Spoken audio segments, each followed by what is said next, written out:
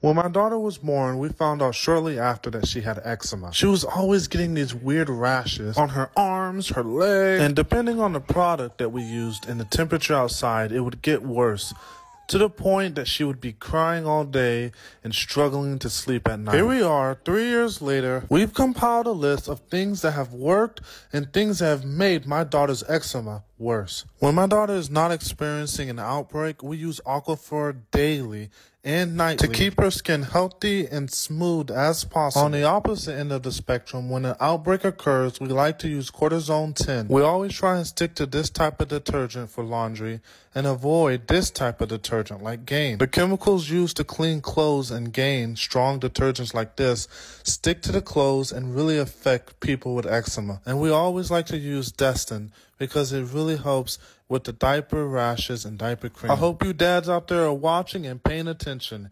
Good job, Dad. You did it again.